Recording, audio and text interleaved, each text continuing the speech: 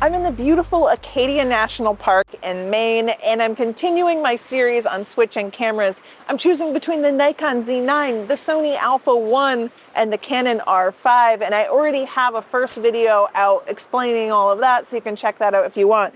Today, in this video, I'm going to be covering traveling and also landscape photography and how each one of these cameras measures up. We're going to be talking about the overall weight, ergonomics, ease of use, features, portability, durability, weatherproof ability, and much, much more. Maybe you've been thinking about switching cameras or buying some new gear, getting a new lens, and this is a great time for me to mention my sponsor, KEH, because they can make that happen so easily. And this month in April, they're honoring Earth Month, because when you recycle your gear by selling it or by buying used, you're doing a good thing for yourself by saving money, but also for the planet by keeping this old gear working and in circulation. And KEH fixes everything, keeps it in working order and working perfectly. So if you're looking for a new camera and you want to sell your old one or buy a new one, go to KEH. You can get 5% off anything you buy using our coupon code down below. Or you can get a 5% bonus for anything you sell using our code down below. Thank you, KEH, so much. I've got the R5 on me now and I'm shooting with it. But before we get into anything more here, let's cut back to yesterday when I actually packed up all of my gear and figured out what everything weighed. One thing I consider with my travel gear is how it will feel to actually travel with it. I'm going to put this tiny backpack on my tiny back and then be very discerning about what deserves a spot in there. For that reason, I've taken each system and I've lined up the lenses that I'm going to bring, and I've weighed everything to see which is the heaviest, which is going to be the most cumbersome. And so the first one that I did was the Nikon Z9. This is the largest looking because it has this built-in grip, and we also see that in the weight. This system is 147 ounces, 9.18 pounds. And that's the Z9, the 70 to 200 f2.8, the 24 to 70 f2.8, and I don't own it and have it with me, but the 14 to 24 f2.8, I put that one's weight in there just to see what it would be like if I had the full system. Next, we have the Canon R5, and we have just about the same lenses, the comparable lenses. We have the 70 to 200 f2.8, we have the 15 to 35 f2.8, and then the 24 to 70 f2.8. And the Canon comes in at 124 ounces, that's 7.75 pounds. That's about 1.5 pounds lighter, which might not sound significant, but like I said, my tiny backpack on my tiny back, hiking around for hours, it's surely going to make a difference. And then lastly, I measured the weights of everything on the A1, and this one came in at 117 ounces total, 7.3 pounds. So this is the lightest system. It looks the lightest, it looks the smallest, and it is.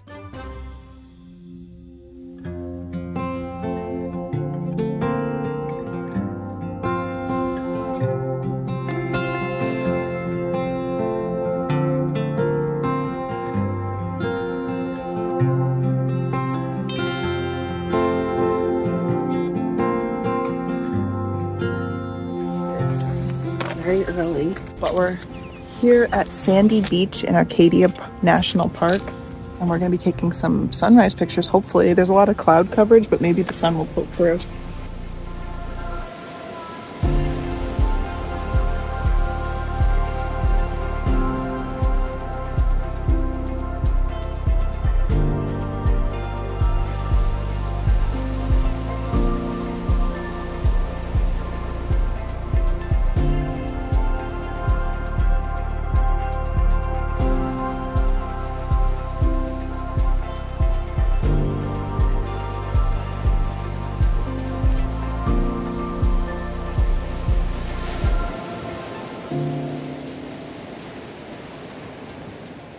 One of the reasons I'm considering the Alpha 1, even though I'm not a sports photographer, is because it's a good versatile camera. So it's got a really high resolution, it's got the 50 megapixels, but it's also small and easy to travel with and versatile. You can shoot portraits. I'll be shooting wildlife with it as well if this is the camera that I choose. And the design is really nice. Sony redesigned the menu system, so it's more intuitive now. It's the type of thing where if you're going into the menus, sometimes there can be a lot of options, and that's a good or bad thing depending on if you're the type of person who wants to highly customize your camera or if you want things to just be more no fuss, no options. I like having some options. One thing I'm noticing is you cannot go wrong with any of these cameras. They're all great, but depending on your preferences, you're probably going to lean towards one of the three systems. And one thing that I like is that the Alpha 1 is the lightest system, and my arms are getting tired on this hike. I've been walking around for about an hour and it's getting a little bit heavy, so I think that might make a difference for me.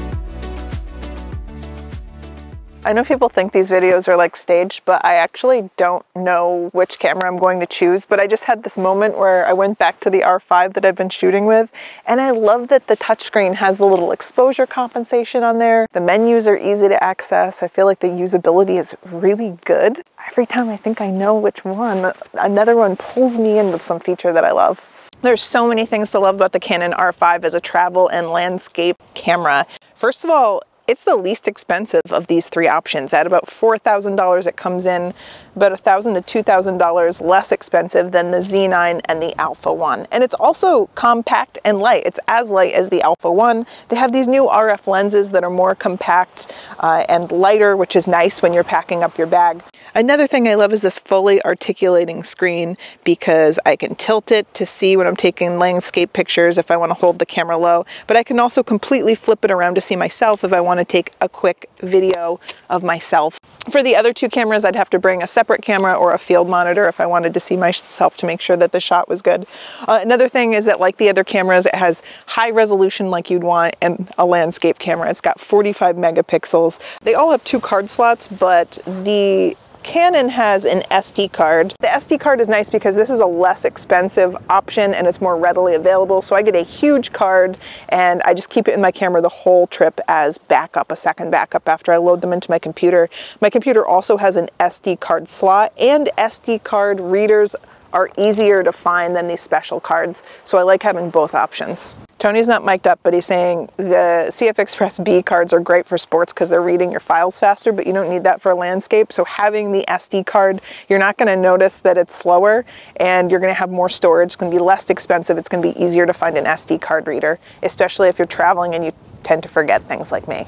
Speaking of saving on weight or forgetting things, all three cameras are capable of doing USB charging, so you can just bring a cord instead of a big charger, and that makes that process easier. One thing none of them have that I would really like is anti-theft technology, and that's why I only have one or actually 2 of the cameras on me right now. I didn't want to be standing around with a huge amount of gear. I felt too vulnerable, especially now that my friends are being robbed and things. I do have an Apple AirTag on it right here, discreetly clipped onto my straps. And this just means that if I forget it somewhere, my phone will tell me that I forgot it. Maybe a thief won't notice and I'll be able to track them down quickly. It's not really great anti-theft tech, but it's all I have right now. So I would really love if camera companies put that in there. Then I'd have all 3 cameras lined up right here. I think people are going to want to hear a lot about image quality. There's good news and unexciting news. It's pretty much a wash. All 3 cameras are great. They're all super high resolution. They all have sharp glass. You can't go wrong. I don't think you're going to be able to really tell the difference with the images, but the difference will be in other little details in the cameras, the weight, the features, the ergonomics, the tilt screen if you need it to film yourself. That's something that I will really want. The memory cards if you want to have the SD card option, and then the glass, the size of the lens is available. And so those are all the things we're going to go through, but I don't think you can go wrong.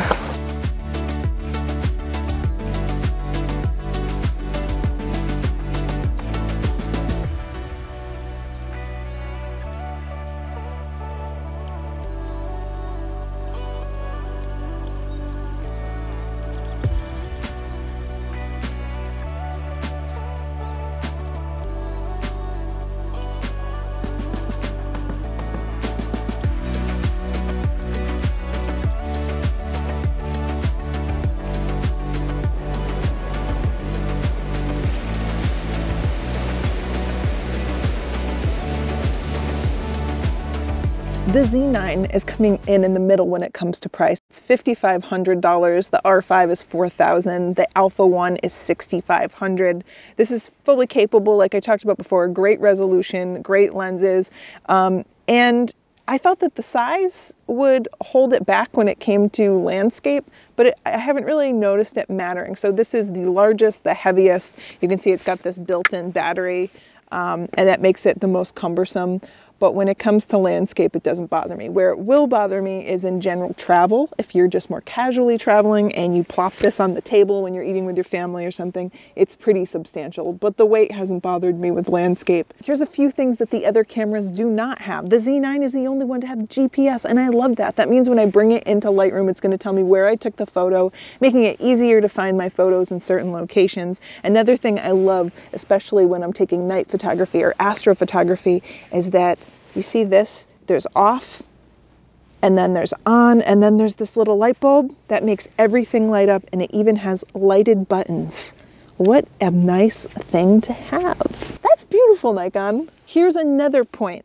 It has 2 CF Express B cards. That's great when you're taking sports or wildlife pictures, when you need these pictures to write really quickly, but for landscapes and travel, it's not necessary. And in fact, it might impede you if you want an easy to use card reader, if you have to buy an SD card at the local pharmacy or camera shop, they might not be as readily available as SD cards. Another thing you just saw me using is this 2-way tilting screen. So if you're trying to get a reflection, you can put it down low. Oh, you can dip your strap in a puddle. If you want to shoot in portrait orientation, you can flip it this way and tilt it up so that you can still get low to the ground and see your shot. But might I mention, let's look at this.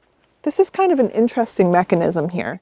It functions, it works, it's not fully articulating. I can't take a video of myself or a selfie. It functions, it just seems like a lot, right? There's a lot of little working parts there. I could see myself dropping it with it open and breaking it easily, but maybe that's the same for all of them. Just something that stuck out.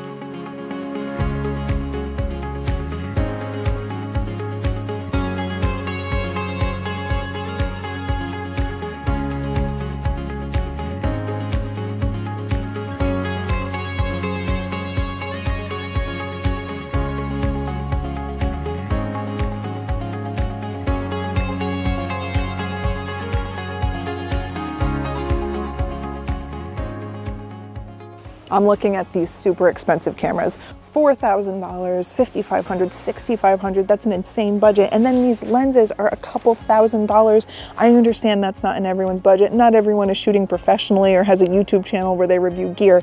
Thankfully for you, there's KEH, because you can get used gear there and get a great deal. They inspect everything and make sure it's in working order, and then they give it a grade, so it can be like new, or it can be in excellent condition, or you can get a bargain where maybe things aren't perfect, but you're getting a steal, and you're gonna have fun looking around and finding unique gear.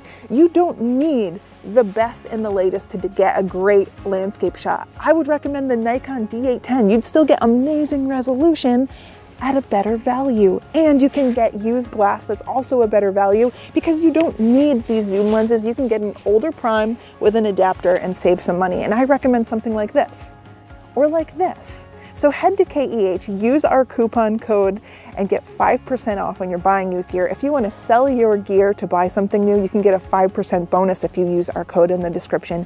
And KEH is also highlighting Earth Month this month, because buying used gear is good for the planet. You're not throwing it out and buying new stuff all the time. It's not old gear just rotting somewhere. They're fixing it, they're reselling it, they're buying it from you. It's a good thing to do. As far as astrophotography goes, they all handled really well. You could focus on the stars and see them through the viewfinder or on the back of the screen. Okay, all of these cameras continue to function in complete darkness, but the Z9 has lighted buttons, so you win, Z9. But the Sony might be the clear advantage for some people, because they have dedicated astro lenses that are not yet available for the other systems. Some of you were asking me if the Sony had Star Eater issues. I have to take more photos to see if there's a problem there. The Sony Alpha 1 is the most expensive of the three at $6,500. It's got all of the bells and whistles. This shoots 30 frames per second raw. None of the other cameras do that, but is that really relevant for landscapes and travel? No, it's not. It does have some features that are nice though. It has the CF Express cards that are A-type, and one drawback to that I don't like for travel is that the capacity is not as high as I would like. So we have a 160 gig card in right now. I typically like 256, but you can put an SD card in there. It's nice. You just flip it around in the card slot and you can shoot with SD. If you like that flippy screen for getting down low, you will be able to do that with one orientation, but you won't be able to flip it vertically in portrait orientation and do it again. It's the least versatile flip screen, but it still works. It also has these extra dials, so I can put my shutter delay on right here, and it makes it a bit more of a tactile experience. And if you know us, you know we like a tactile experience. One cool feature is that this is supposed to be capable of taking a 240 megapixel photo. I'm trying to find pixel shift in the menus. It's under camera, and then it's not under image quality. It's under drive mode, so if you're looking for it, that's where it is, near self-timer, bracket settings, and now pixel shift multi-shoot. Let's turn that on. Oh, you're doing it. Pixel shift multi-shooting. Engaged. I love it. I love the drama. Why am I nervous? It's like a big commitment, you know? So I went to check to see if my pixel shift shot came out, but it doesn't get processed in camera, so I don't know yet. I don't know yet. If you look at this example of pixel shift that I got, you can see that any part of the photo that was moving has some of this weird green fringe. That's expected. You expect it to not look very good. You might be able to blend in a single shot, but here, even where there isn't movement in the photo, you get some weird textures when you really zoom in. You can see here on the rock, it's like a corduroy texture. It doesn't seem like more detail. Maybe this would work well in a more controlled environment. Okay, here you can see two photos. The one on the left is pixel shift. You can't tell the difference zoomed out. If we zoom in, you can see that the pixel shift on the left, maybe it kind of creates the appearance of more sharpness, but there's a lot of strange textures. The imperfect results could be caused by maybe a little movement in my tripod or the earth, if the ground's shaking. Wow, that was dramatic. All of these cameras have screens that get washed out in the sun, and in the future I'd like to see that not happen. I'd like to see something brighter so I can tell what my shot looks like. I end up looking through the EVF. It hasn't been as big of a problem, but I've noticed that the Z9 has the least nice EVF. Like you can actually see some pixelation. So you can see I switched to portrait orientation for the shot, and now I can't flip my screen anymore. It only goes out.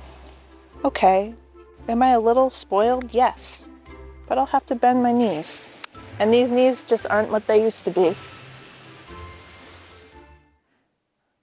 The last thing I want to talk about are the Wi-Fi apps, because often when I'm traveling, I like to transfer my photos directly to my phone and share them, edit them in Lightroom Mobile. I tried every app multiple times to make sure I had experience with each one. For the Nikon Z9, I had a difficult time connecting to Bluetooth. I tried 5 times. One time I connected to Bluetooth and then it dropped almost immediately. I did get it to connect to Wi-Fi. I was able to unload the photos successfully. The Nikon app was the best looking. It looks the best designed, it had clear instructions, and everything looked really nice in that app, so I think that theirs is the best in that respect. I wanted to see how long it would take for me to transfer full-sized files to my phone, and for 5 pictures, it took the Nikon 1 minute and 53 seconds. But you can also choose smaller files, and that's almost instant for 5 photos. Okay, so next is the Sony app. This one I think had the least attractive user experience, but about the same usability as the others. It was a little bit difficult to figure out the first time. I did not get Bluetooth to set up on this one either, but the Wi-Fi did connect successfully.